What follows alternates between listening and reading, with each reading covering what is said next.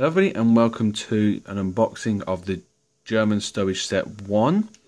I picked it up at my local friendly gaming store for tenner, and I thought I could make use of it on the Hanomag, which I've just done a unboxing of, and possibly could use some for objective markers. So it's just generic stuff, ammo boxes for Panzers, Tiger 1 and a Panther, various bits and bobs for vehicles. We also have fuel drums, cable tows, Panther spare tracks, Panther spare running wheels maybe, Panzer 3, Panzer 4 Stug 3 tracks going up like that I believe, spare wheels here and there, metal toolboxes, wood ammo crates and things, jerry cans, there's a helmet and there's a bucket, and they've nicely labelled it up on the back of the box as well. So I'll go inside, and true to form, Rubicon have bagged them up again, which is perfectly fine by me. So we're back after just opened up the packets, and true to form, Rubicon have done a very nice job at plastic casting. So we'll have a look at the covering here, and hopefully when my camera decides to focus, you guys will be able to see the detail.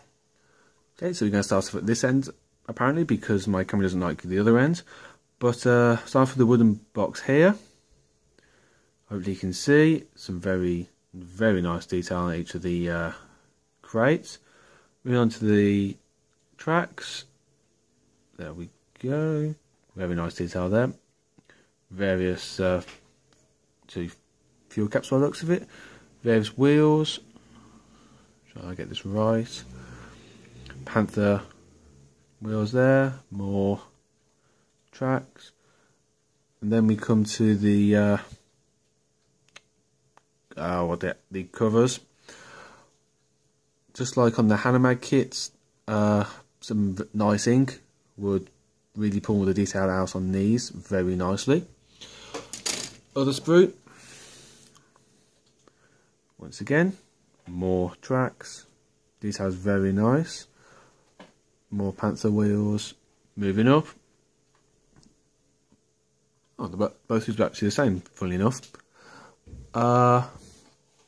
Oil barrels, the camo cloaks, the other one here, the 4 jerry cans, done the same as that one. Towing eyes, it's a hat, just a